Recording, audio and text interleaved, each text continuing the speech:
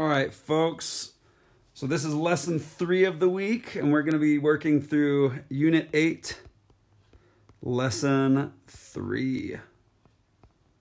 All right, so what we're talking about today is rational and irrational numbers. All right, now, these are two different categories that all known numbers fit into. All right, so before we talk about what these are, let's look at these words, rational and irrational, okay? So if I write out rational, okay? Rational.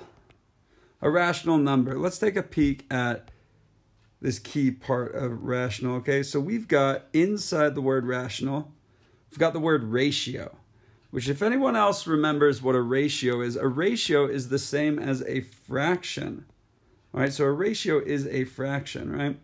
If we write, I don't know, 1/2, okay, that's 1 out of 2. That is a ratio, okay?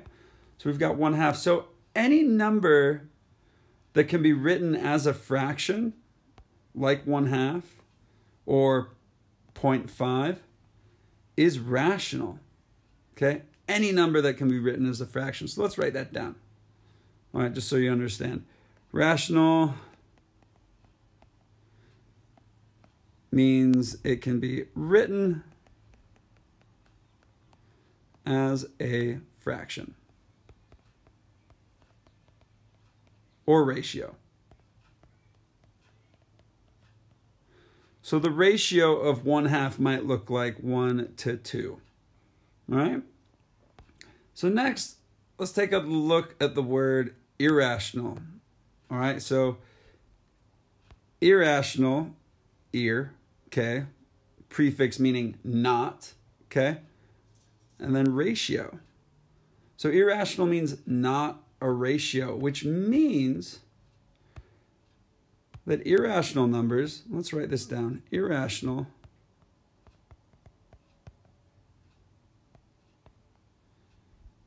means it cannot be written as a fraction.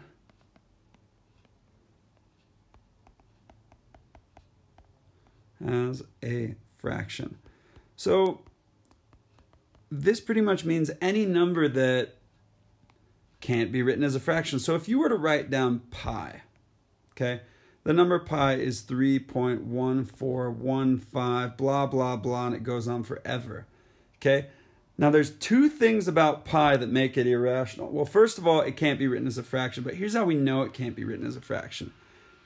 This decimal, everything behind the or to the right of that decimal, it goes on forever. It's infinite, okay? So it never stops, right? We've got 3.1415, and you could keep listing the numbers until the end of time, which there is no end of time. That's the point, right? Also, the numbers do not repeat, all right? The numbers in the decimal do not ever repeat. Okay, that looks terrible, but you get my gist, all right? So it goes on forever, and it never repeats. Okay?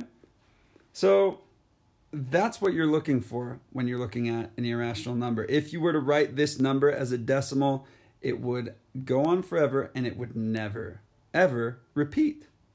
So let's go through and list a few. All right, rational numbers.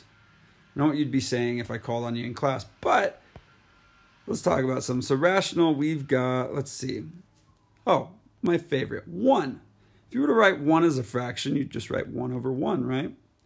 Same as the number 8. Can be written as a ratio as 8/1. Now, I had a friend recently I was telling about this lesson, and they were like, well, what about 1/3? 1/3 as a decimal is 0.333, and it goes on forever, right? But here's the thing about this is 1/3 can be written as a fraction, 1/3, but also this decimal repeats. So it's all good, right? It's 3s going on forever. There's no 4 in there. There's no like 82 or anything. It doesn't ever change. It just stays as 3. So this would be the same for a decimal like, I don't know, let's think, like 0.8 8989. All right? As long as there's a repetent bar, which if you don't remember what a repetent bar is, there's that. As long as it repeats, it is rational. It can be written as a fraction. All right? And rational numbers can also be negative. So if you have the number negative 0.5, it's the same as negative 1/2. That's also a rational number, just like negative 4/3. Okay? Or even negative 1 2/3. Okay? It's the same as negative 8/3. All right? It works. Okay? So, anyway, I'm sorry, 5/3. My bad. So, let's look at some irrational numbers. Okay? So we've got pi. We know that's irrational because it's 3.1415 and it goes on forever, right? Goes on forever and it does not ever repeat. There's no repetition. There's no repetent bar, okay? So it doesn't repeat and it cannot be written as a fraction, right? That's why we use this funny symbol to describe pi, because we can't write it in any simpler form. Also, if you were to type in the square root of 2 into your calculator, you're going to get, something interesting. You're going to get a decimal, right? You're going to get, let's say, 1.4142 ... Okay? And this fraction goes on, or this decimal goes on forever. On my calculator, it goes to pretty much the millionth or 100 millionth decimal place. All right, so there's 9 numbers behind that decimal. Okay, but if you tried it on a different calculator, it could perhaps give you more decimals. All right, so it's kind of difficult to figure out, is it irrational or not because of that using a calculator. But I mean, safe bet is to say if it's more than 6 decimal places and it keeps, it's going to go on forever.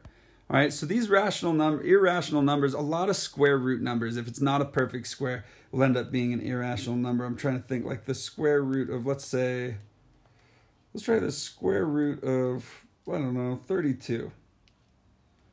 Irrational number, right? It's a decimal, you end up getting 5.656854249, blah, blah, blah. It goes on forever. Okay, so that is also an irrational number. All right, so the main takeaway from this lesson, we've got all of these examples up here you can use. Okay, but if the number can be written as a ratio or a fraction, it's rational. If the number cannot be written as a fraction, it's irrational. Okay, which means if you're looking at a decimal and the decimal goes on forever and it never repeats, it is irrational. Okay, or not rational, or not a ratio. Okay, so the best way to remember that is to look at the word. Okay, ratio means rational. Irrational means not a ratio. Capiche? You better be saying kaposh in front of your screen right now. Anyway, you folks, that is all we've got today. If you have any more questions, look at the lesson summary in your workbooks online, or you can always email me, or you can just come to my office hours, which are on the top of my Canvas page. All right, well, have a wonderful rest of the day, and I will talk to you later. Enjoy the weekend as well. Whoop, whoop. Oh, and do not forget to do your homework quiz, all right, or your homework check. See y'all later.